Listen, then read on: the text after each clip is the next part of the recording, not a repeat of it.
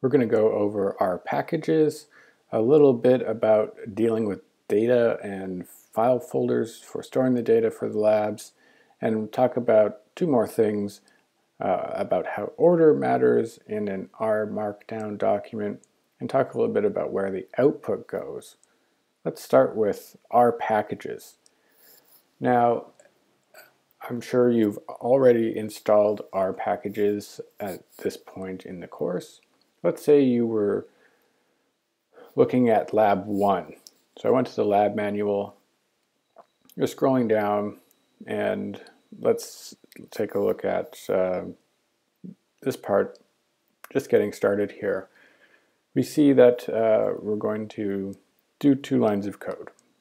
Let's take these pieces of code and put them into the document we're making. First of all, I'm going to make our code block, put these lines of code in there. Now let's talk about these things. Okay, the first part is library, and we've got 2 parentheses, and inside we've got data table. So what does this line of code do? Well, it turns on the package called data table. In order for it to turn on, you need to have that package installed.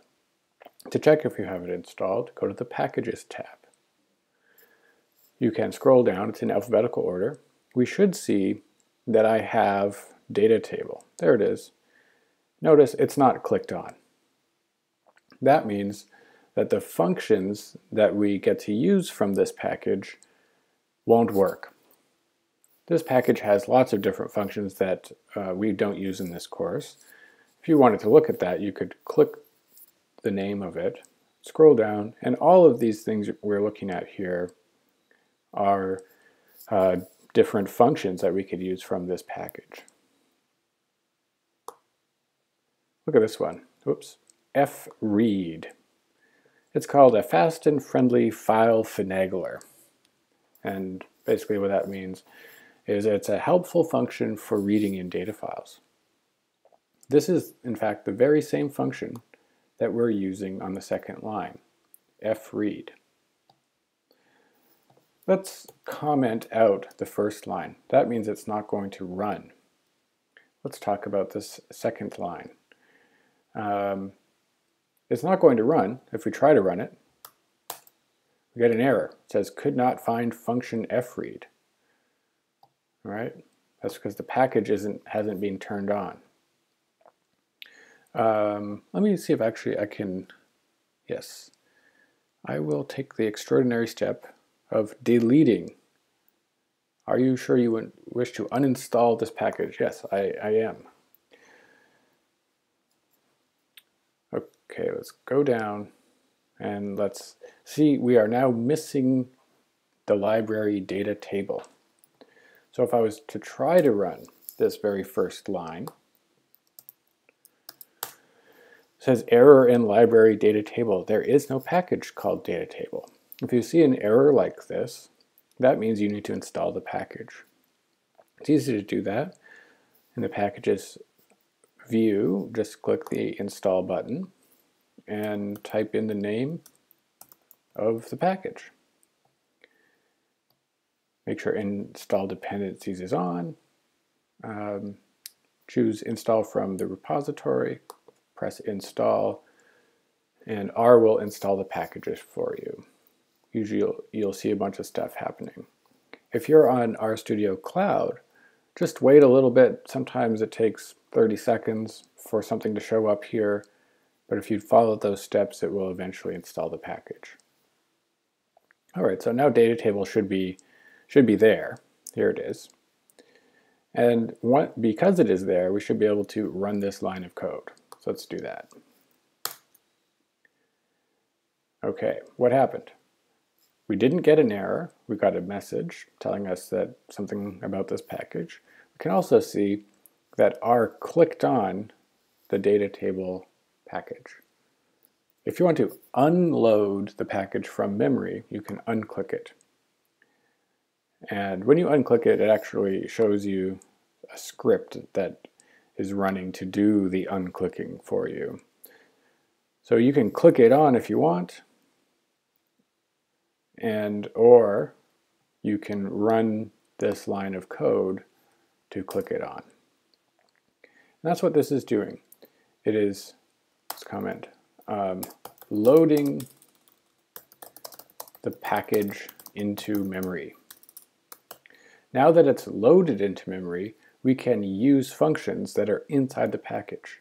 So now we can use the fread function. So let's try to do that. Oops, it's not working. Why isn't it working? Is the function, can we view the function? We should be able to if you press question mark and then type the name of the function. We can see that it's there, so that's not the problem. The actual problem here is what's inside this part. We're going to suspend our conversation about this for a moment and talk about some of these other things down here. Because this part, reading in a data file, relates to this question here about knowing how to load a CSV file using data table and fread. All right. So we have talked about installing an R package.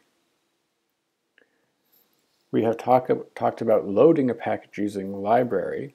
We've shown you how to click on a package to load it up in the Packages tab by clicking here.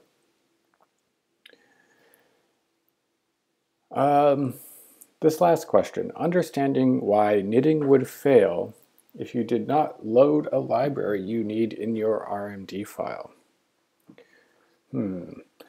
Let us talk about this question when we get to this section on why first things first matters. Okay, so I guess that puts us back to why this line of code isn't working. We've loaded the library. Why won't this run? What this line of code is doing is it's reading, so fread maybe stands for file read. It's looking for a file, wants to read it into R. In this case, it's looking for the film permits.csv file. And it's also looking for that file in a particular location. It's looking for a data folder.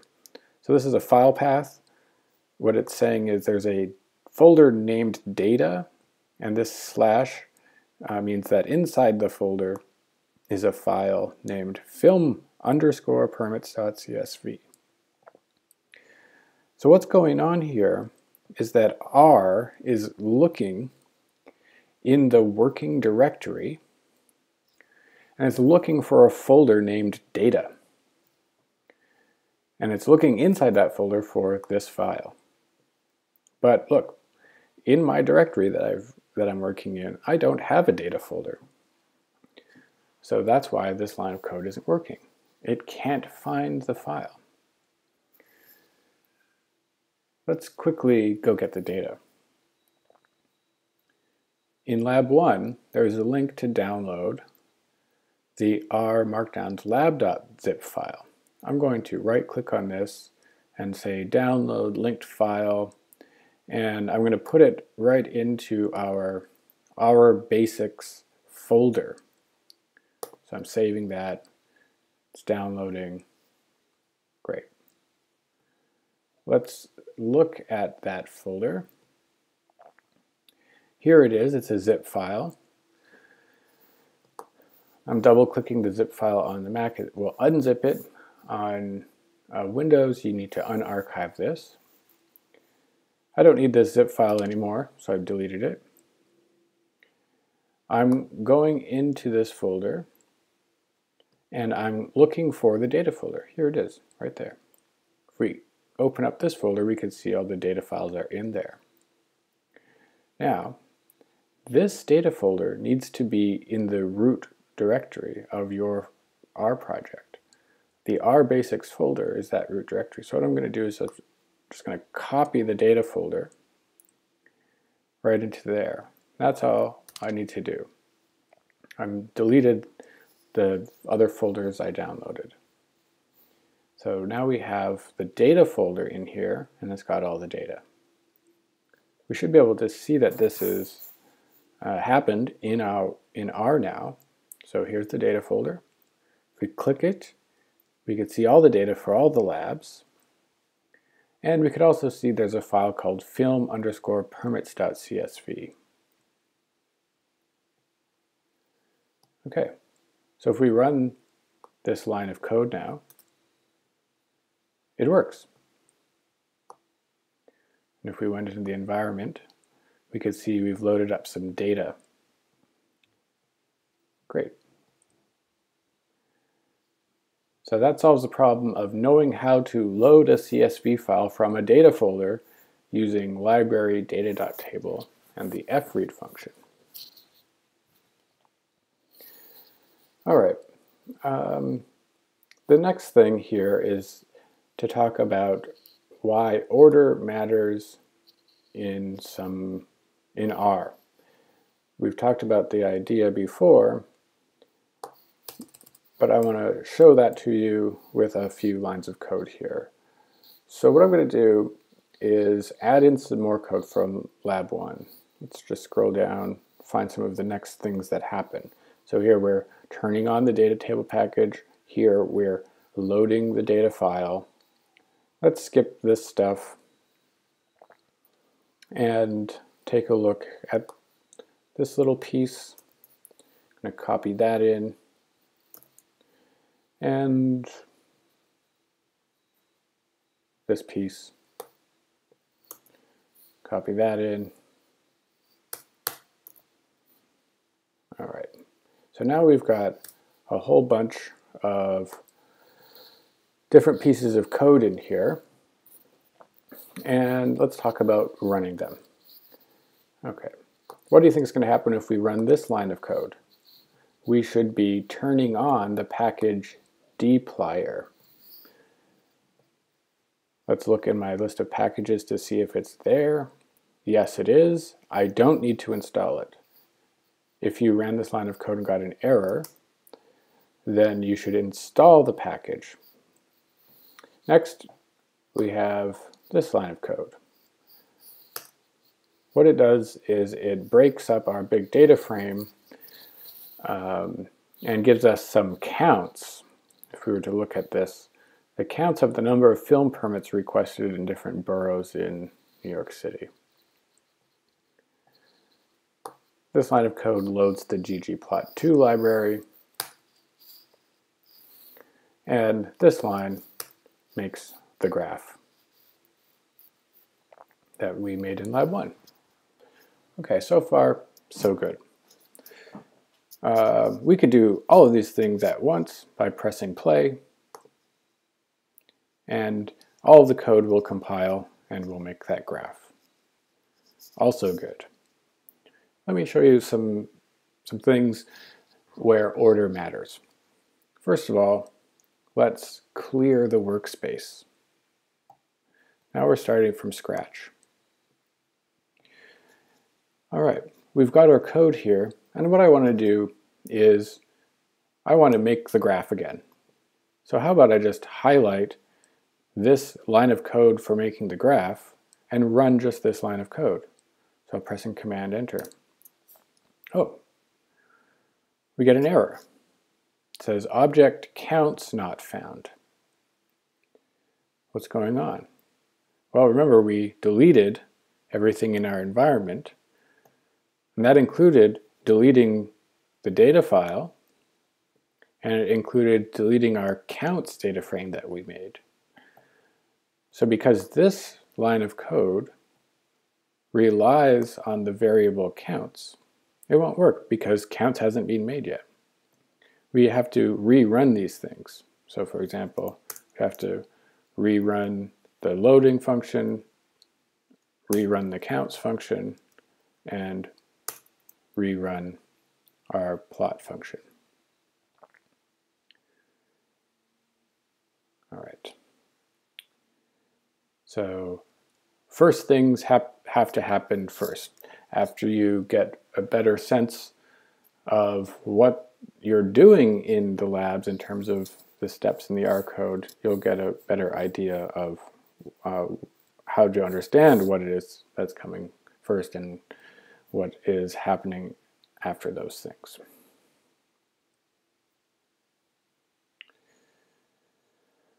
All right, sorry, that wasn't very clear. The next part is, where does the output go?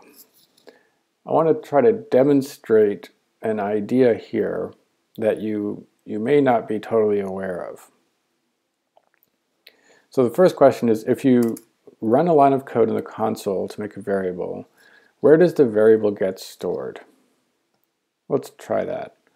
Let's open up the console, make the variable A, put some numbers in it, press enter. So we just did that. It's right here. The variable gets stored in our environment. So that's where the output went. It went in here. What about if you run a line of code from an RMD file to make a variable? Where does the variable get stored? We're in an R Markdown document. Let's make another variable in our code block. And let's run this. Now, what happened? Where did it go? If you notice, this line of code got copied into the console, and it got run in the console. So now the output, that is the creation of the variable B, we can see that it is inside our global environment. So when you run code inside an R Markdown document like this, the output goes into this global environment. How about this? If you run a line of code from an RMD file, by knitting the RMD file, where does the variable get stored? The answer to this question might surprise you. First of all, let's clear the workspace. Next, let's make a new R Markdown document. I'm going to delete everything in this document to make it blank. I'm saving it as untitled. Now I'm going to make an R code block. And I'm going to make some variables.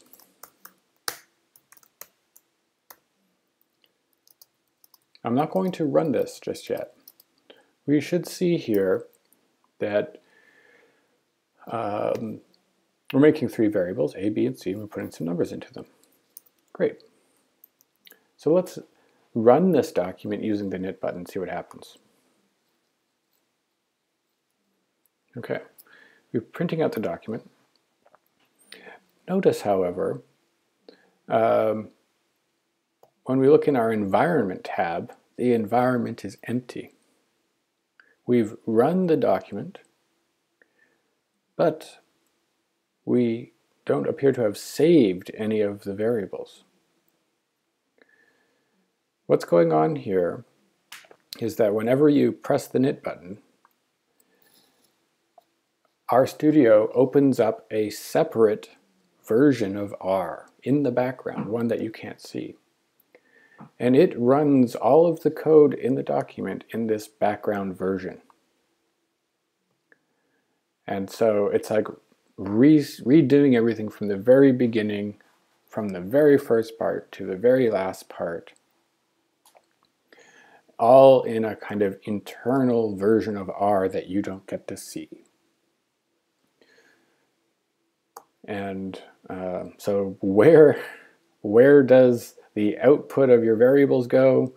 When you press knit, it goes to this other place, and it's very important to remember that, because it can sometimes trip you up. So for example, imagine you wanted to, where are we here? Let's go back. Right. Let's do a couple things for illustration purposes. Let's say you wanted to load the data table library. We just did that. Get the data. Now it's in here. And you wanted to run this bit of code to count the number of permits in each borough. All right. We just did that. It worked. Now, can anybody predict what's going to happen when I press the knit button? This is what we've seen is that the code works. If I press play, it all works just fine. What happens when I press knit? We get an error. And it says some things. It says something like could not find function, and then it's percent, arrow, percent. What's going on here? Let's take a look back at our original code. Remember, before we ran this little block to count up the number of permits, we also ran the function to load dplyr. And we're not doing that here. We're missing that. Let's take a look at our packages. We can see that in our current version of R, dplyr is checked on. So this seems maybe very confusing. But remember, when you press the knit button, RStudio opens up a blank version of R that hasn't been told to turn on the dplyr package. So when you press knit, it won't work because in this version of R that it's running in the background, it hasn't turned this package on.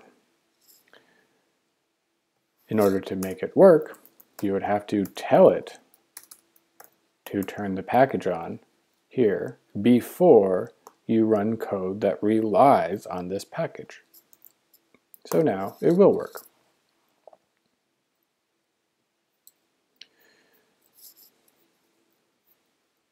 I guess I'll show you one more thing. Look, there's a whole bunch of what looks like kind of messy garbage here. We're getting warnings, we're getting a bunch of messages. Sometimes you don't want to look at that stuff in your output file. So we can turn warning equals to false and message equal to false. And now when we knit this, we just see our code and we don't have to see those annoying messages. All right. Where are we now? We have talked about where the output goes. Next up are a little bit of deep dives into data frames and dplyr and ggplot2. Those will be in separate videos.